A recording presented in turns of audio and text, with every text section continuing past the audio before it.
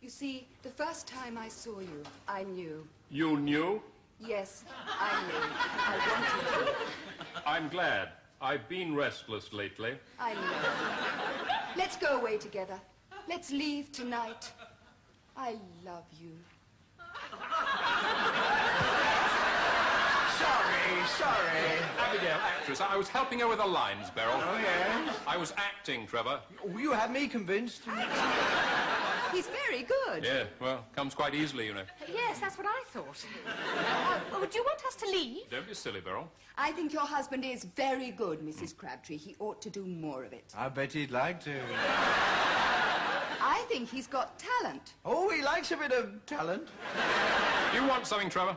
I thought you might just fancy a pint, Sir Lawrence. I'm rather heavily committed, dramatically speaking, Trevor. Theatre, very important, you know. Oh, well, if it's that important, you better stay here, It's not that important, Beryl. It's just, well, as a matter of fact, I was enjoying it. I'm thinking of taking this up as a hobby. Yes, do.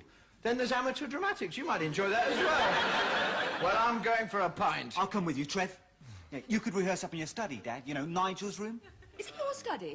Oh, I'm in there. I didn't realise. Would it help if I moved in with Tracy? No. Oh, well, you could do. I mean, there's enough room and there's a spare bed. Well, there you are then, Arthur. Now you've got what you wanted. You can use it as a study or a dressing room.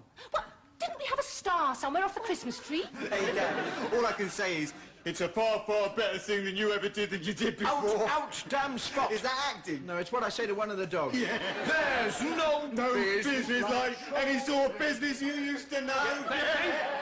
Thank you. We'll let you know. I think I will use Nigel. We can use Nigel's room as my study, if you like. Well, we would be out of the way, I suppose, and he is such a help. Yes, isn't he?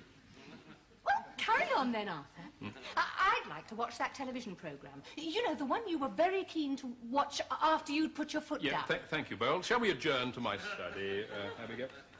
I think I'll play it with a limp. Hello, Dad. Mum?